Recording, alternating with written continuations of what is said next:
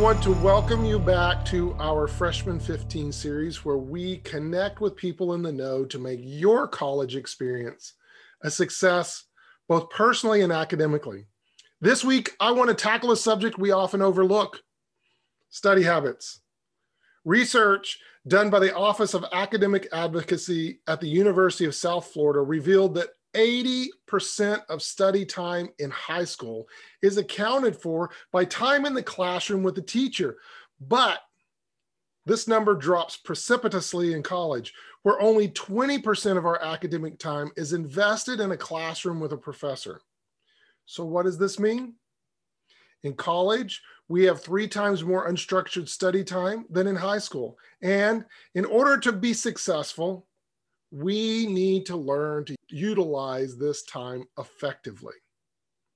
For this discussion, I've invited another of our student leaders, Caleb, who serves as the Chi Alpha Club president at the Trinity River campus. Caleb, tell us a little bit more about yourself. All right, my name is Caleb Montano, and I have been a student at TCC, particularly the Trinity River campus. I've been going there for approximately 3 years now. I have finally graduated my associates over the summer, and I am planning to transfer out, hopefully to UNT or DBU, either this next coming semester or the following semester. Caleb, I know that this has been a challenging week in your academics, so I want to start by thanking you for joining us for this conversation today.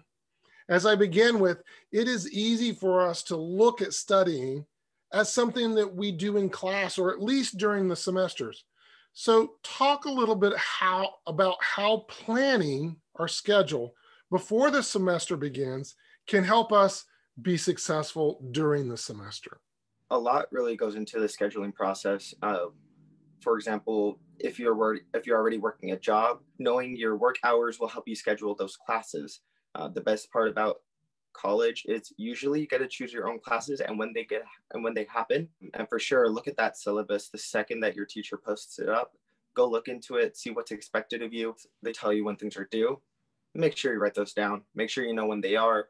Have a calendar, like put it on your phone as a notification like a week in advance to make sure that you're keeping up with your homework. You don't want to leave it to the very end. Procrastination is not the best thing to do. I struggle with it sometimes, and it is not fun to deal with. So definitely make sure you have those notifications on for yourself, making sure that you know, hey, there's homework coming up. Make sure you have the time to study for that. I agree. We need to learn early that procrastination is not our friend. It only leads to additional stress, which makes us less productive. Now, we need to make plans, but also talk a little bit about our study environment. What do students need to consider when finding the best place or time to study? So what I usually do is whenever it's time to do my homework, I take it to the kitchen table and I sit it there. There's really nothing around me. That's where I personally find it easiest for myself to do my homework. At school, sometimes you can find a place to work there. If you're like bothered by a lot of crowded noises or whatever, at Trinity, we do have rooms specifically for studying. They're called study spaces. They have like a whiteboard table, a couple chairs. That's it. Like, that's just for you to study and not to get distracted. So those are really helpful for when I'm on campus to do that. Definitely make sure you are not distracted, that you're not putting yourself in a position where you could veer away from studying. And I definitely want to go where it's as empty as possible. And for me, that's the kitchen. So that's where I do it. What I hear you saying is that studying effectively begins by eliminating distractions, whether they are noises, things, places, or even people. But what about group study times? Since we can't avoid the people, what can we do to make these collective study sessions more effective? So with group studying, it can be a little bit harder. Find a time that works best for everyone and find a place that you can all go to that is relatively close to everyone as well. Definitely put away your phone. The phone is one of the biggest distractions that we have nowadays, and focusing on the homework. Sometimes if you're with a really good friend, that could be a big distraction just because y'all might, start talking about something else and it'll you'll go chasing rabbits and start talking about other things. So make sure that when you're in a group scenario, you have your boundary set of putting aside the phone, that you'll stay focused on the homework. If you're going to have any discussion at all, it should be about the homework. It's okay to have a little bit of fun sometimes, but then you have to get back to focusing and studying. That's what's the more important thing. That's why you're all gathered there. So when we need to study in a group, we should set good boundaries that keep the group moving forward and on track. That sounds great. What about class times? Since we have so much less time with our professors, how do we leverage this time to help us study more effectively later? Definitely show up early. There's nothing wrong with showing up early. If time allows, get there 10, 15 minutes early in class. The best places to sit is in the front row or straight down the middle. You want to be in view of the teacher. That helps a lot for you to focus on them and for them to focus on you as well. And that's kind of an important interaction in learning, is you want to be zoned in and you get the information that you need. I spend a lot of my time writing notes, and I really try to keep my brain off of what people are doing around me. Write down as much as possible. If something's off from the book, write that down. I'll try to focus on whatever the teacher's saying, whatever's on the screen and stuff like that. And right after class, I'm like, cool, I'm going to eat and then I'm going to go study. And I just pull out my notes and I start copying things, or I'll just start seeing what the homework kind of looks like, things like that. And that's how I usually do that. You talked about going straight from class to studying, but I think most students are looking for a break from studying after class. So can you explain how this helps you study better? But I usually do that because it's fresh on my brain.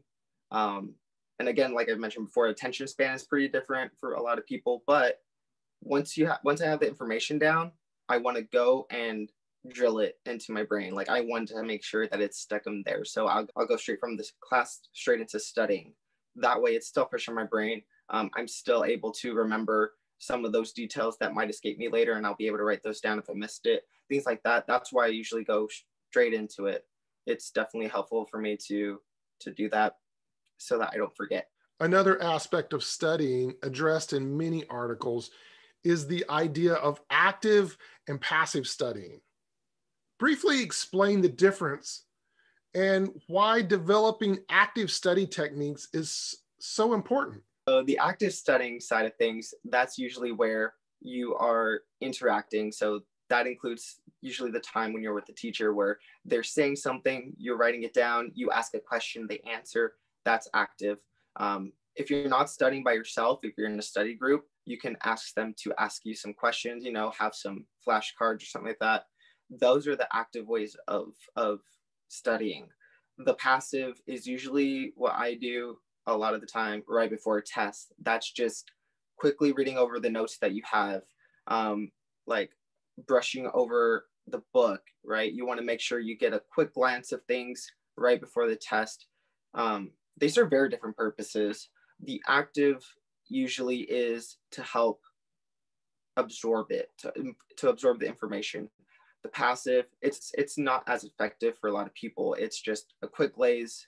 Make sure you have everything. If you catch something really quick, you can pick that up instantly before the test, something like that. So they do serve very different purposes. In Scripture, we find the principle of spiritual discipline. How does this concept, spiritual discipline, relate to these ideas of removing distractions or refocusing ourselves during study times? So there's a lot of points in Scripture where it's talking about self-discipline or self-control. It is one of the fruits of the Spirit, where you take hold of your natural desires and you set them aside, or you put them into God's hands. It's very important that you do that because you're able to focus on God and not focus on the distractions. It's basically the same when you're studying. You want to make sure that you have all your distractions and you put them aside. The Bible also mentioned things about the rewards. Whenever you are disciplined in your spiritual life, there is a reward. If it's not earthly, then it's in heaven. Same with your homework. You continue as much as possible. You get a little bit distracted. Hey, that's fine. Make sure that you are able to turn your focus back onto it. That way you get them good grades, that in the end you're able to retain that knowledge so that in the long run you can use that in your career. Caleb, thank you for being a part of this week's Freshman 15 and sharing these insights with us about effective study habits. I also want to thank everyone listening for allowing us to be a part of your day. I invite you to join these conversations by leaving feedback to this discussion in the comments below.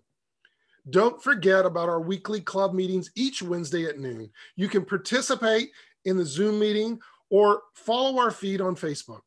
Until next time, remember, you are not alone, and if you feel stretched, you're just learning.